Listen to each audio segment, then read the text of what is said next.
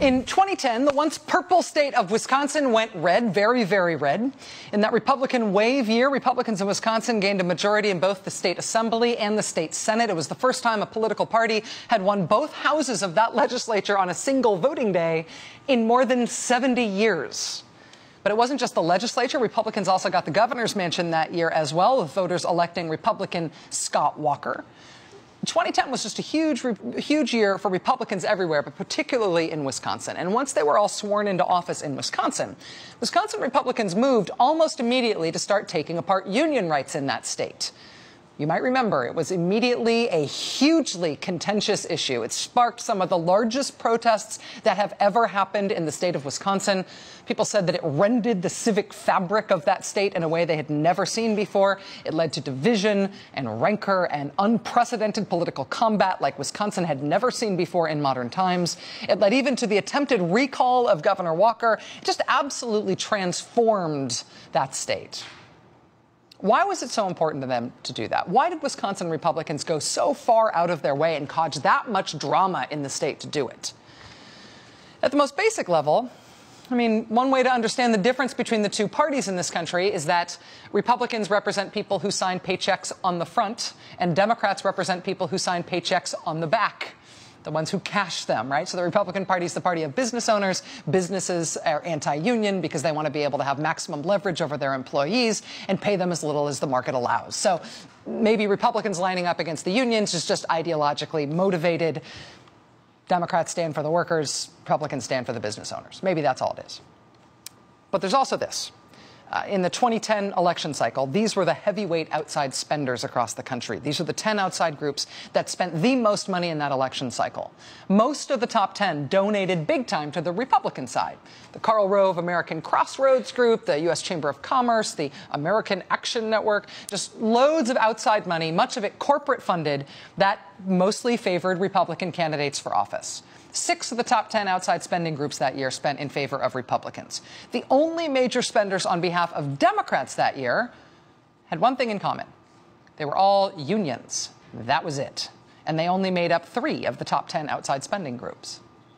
So strategically speaking, if you were somehow able to get rid of the unions, if you were able to take them out of the game by making union membership almost impossible, you would essentially cripple the Democratic Party's ability to compete in the high-stakes fundraising part of the electoral process. So busting unions, yeah, it's ideological.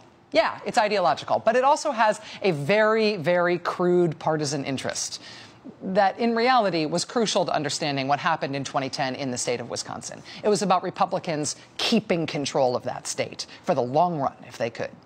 And what we are seeing right now in the great state of Tennessee is like the Child's Treasury cardboard picture book of how to see this dynamic at work in the starkest possible terms. Because in Chattanooga, Tennessee, right now, there's a union drive underway at an auto plant, at a Volkswagen plant. And practically every elected Republican in the state of Tennessee is doing backflips right now to try to stop that plant from unionizing, to convince people who work at that plant to not vote for the union. But the Republicans are not making that case on behalf of the factory owner, on behalf of Volkswagen. Because Volkswagen kind of wants the union. They're in favor of it, basically. Yesterday, on the first day of that Volkswagen plant's 3-day election on whether to unionize, Republican U.S. Senator Bob Corker had a message for the workers there. He basically said, hey, if you guys don't go for the union, I've been told there will be another car for you to build here at this plant. Meaning if you do vote for the union, this plant might not get any more work from Volkswagen. Senator Corker said that, and then the company, Volkswagen, had to come out afterwards and say, hey, actually, that's not true at all. And we're in a position to know because we're the company. He has no idea what he's talking about. Bob Corker, though, stands by it. Whatever you guys say, don't unionize. This is sort of the full flowering of this issue on the right. Volkswagen wants the union. It's Republicans who don't. Elected Republicans are against union rights. They're against workers organizing to better their lives, even when being against those things puts them against the actual businesses they claim to be defending, right? What they're really against is the prospect that there might be more union members in Tennessee who might pay union dues, and those unions might then support Democratic candidates. This is partisan. Yes, it is business, but it is business as usual, which in Tennessee and around the country means that it is partisan politics. That Volkswagen union election should wrap up tomorrow. We should get the results soon thereafter. Nobody knows how it's going to go. But the Republican apoplexy on this is 100% understandable in partisan terms. Now it's time for the last word with Lawrence O'Donnell. Have a great night.